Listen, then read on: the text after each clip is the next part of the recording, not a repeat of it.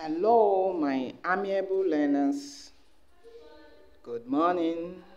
How do you do? Okay, we have basic science. And the topic before us is measurement.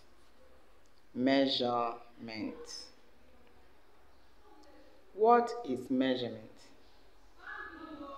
Measurement is to find a number that shows the amount of something. Measurement is to find a number that shows the amount of something.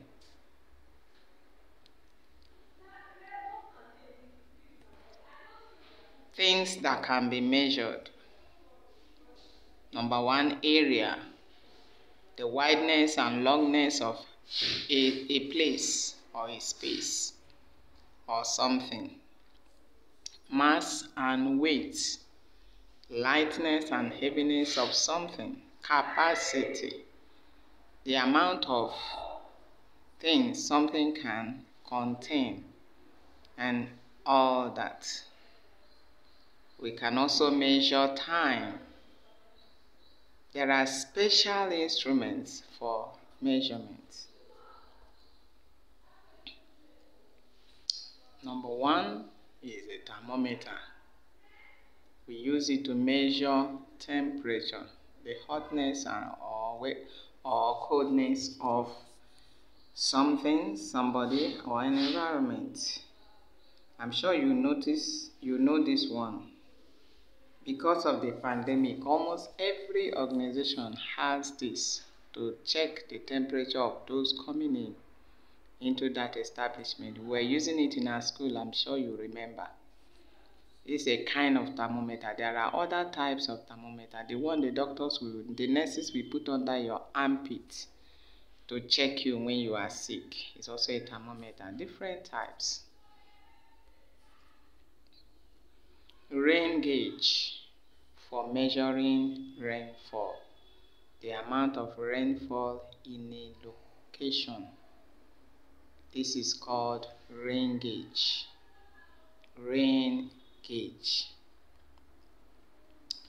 This one is wind vane or weathercock. You can call it wind vane or weathercock. It is used to check the direction of the wind.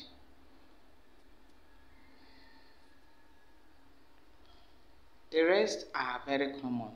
For example, scales. We know scales for measuring fish. When you go to cold room, measure the meat, measure the fish. You can ask mommy to take you along this weekend so that you look at scales. Different scales. You can use scale to measure your weight. You climb on it. Some you stand by it. You climb on it. Some they use it to hook something, like bags, to check the weight. Ruler, you use ruler in the class. Tape.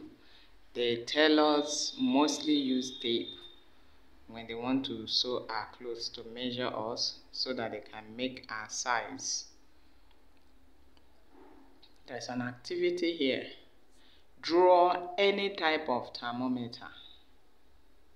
Number one, draw any type of thermometer. Number two, find out how many glasses of water that can fill your bathing bucket. Find out how many glasses of water that can fill your bathing bucket. How do you do it? Use glass of water and fill up you use a tumbler or a cup and fill up your bathing bucket. As you are filling it, you count the number of cups you are pouring inside the bucket. Is that okay? Alright, that's the end of this lesson for today. So, I am expecting the answers to the activities. Okay?